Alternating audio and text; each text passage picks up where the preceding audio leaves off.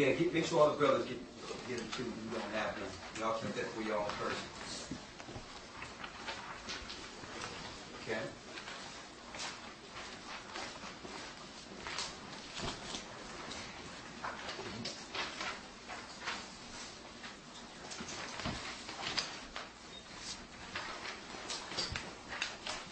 You have one. Put the rest in here.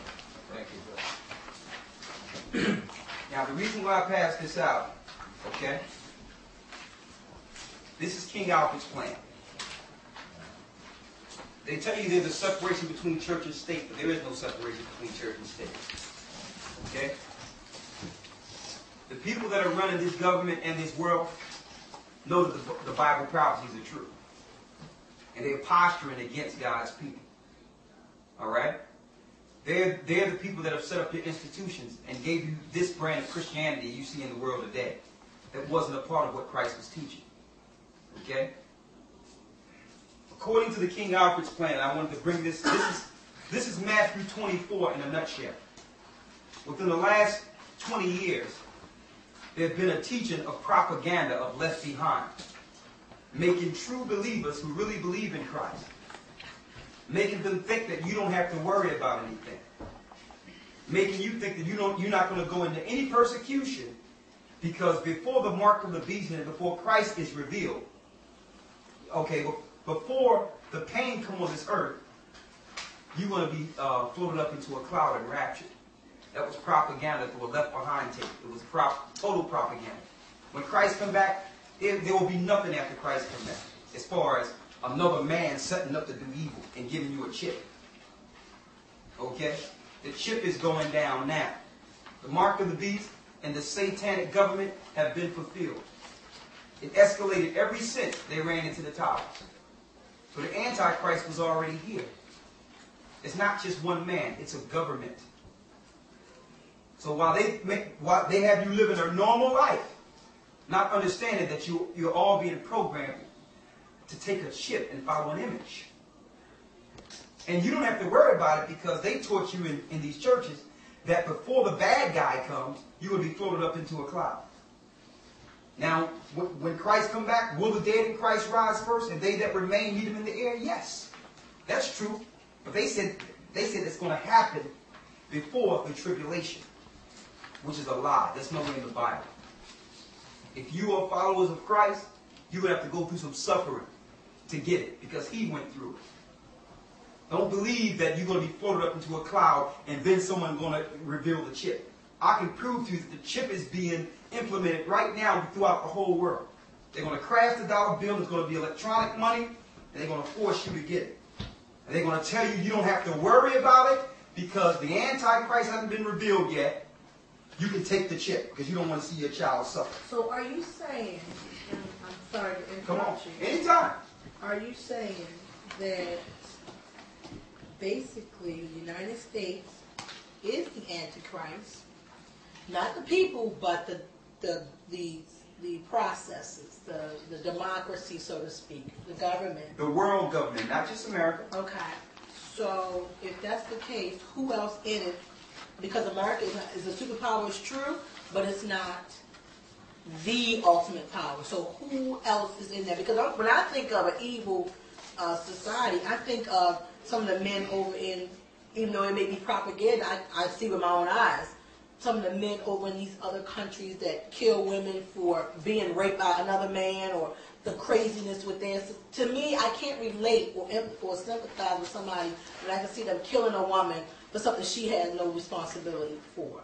Or just some of the atrocities of war. I mean, just the way they treat people in other countries. And I don't see that here. So I understand what you're saying, that the system, the government itself is turning. But show me some examples of where that's worldwide, is what I'm saying. Because I see the evil that's done here, but it doesn't compare. It fails to compare to what I see outside my window, is what I'm saying. All right. Okay? Well, that's the picture they paint. Because you have to realize our media is being ran through government. Right. Mm-hmm. So we have to watch how we receive the information. Right. Because they paint the picture of these other people. Right. I'll tell you what, if I was over in the Middle East and the only thing they publicize was what go down in the ghetto and you shoot and kill each other and all that, I would have a different spin. I'm living here, so I know all people are not evil. But if that's all they're programming, every time we see something from over in the Middle East on our news, it's about them doing something bad to each other. But I'm sure there's some good stories, just like any other place in the earth. But what we're talking about is an antichrist government, a new world order that's been established to mark the people. See, I'm saying this because we have believers in this room. And Christ, our Lord, warned us about certain monetary spending systems that will let us know that we're in this time. You see, that's what we're going to talk about. We're going to go into the Bible and show you how they tricked you. They tricked you by getting into our Christianity. This is not the Christianity Christ gave us, folks.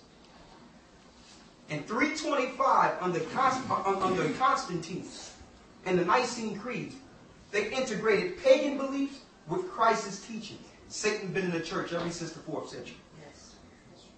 So when we were enslaved, we got that brand of Christianity, and that's the Christianity we trust in. Now, what's in our heart and how we love Jesus, that's because of the people we are. We love the feeling of following a God because that's the way we are. But we have to be careful. We have to separate the God they gave us from the God that's in our hearts. Okay? Because we have to deal with as it is written. We have to connect back to that God. As it is written, because you're going to find that these government systems, the Queen of England, she's a Christian. George Bush, he's a Christian. They're Christians. The people that drug our behinds over here in cargo slave ships was good old Christians. But those are the people Christ warned us about. Read Matthew 24 and 3.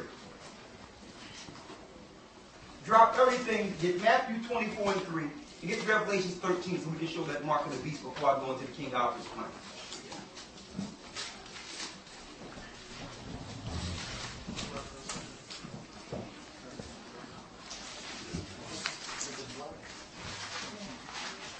Read Matthew. Matter of fact, start at the first verse. And Jesus went out and departed from the temple, and his disciples came to him for to show him the building of the temple. And Jesus said unto them, See ye not all these things? Verily I say unto you, there shall not be left here one stone upon another that shall not be thrown down. Christ said, see all these buildings? Look nice, don't they? Look how big they done built. There will not be one stone left upon another that will not be thrown down. He's telling you this place is going to crumble. Read. And as he sat upon the Mount of Olives, the disciples came unto him privately, saying, Tell us when shall these things be, and what shall be the sign of thy coming and of the end of the world? So they asked Christ about the end of the world. You're going to find that's where we are. So if we're following Christ, we're going to be attentive to what he's about to show you. Read. And Jesus answered and said unto them, Take heed that no man deceive you. Take heed that no man deceive you. That was the first thing. You got to watch out for what man say. Read, because what man will do? Read. For many shall come in my name, saying, I am Christ. Saying, I am what? I am Christ. Those are Christians. The first thing he told you was, the people that will deceive you is the people using my name. So in the 4th century, Satan got up in Christianity. So now we must read the Bible and separate the Christ that we read from the Christ they're teaching us. And as soon as the teacher says something that's not in the Bible, hold up, brother. You that man he warned us against. Read it again. Read that last part. For many shall come in my name, saying, I am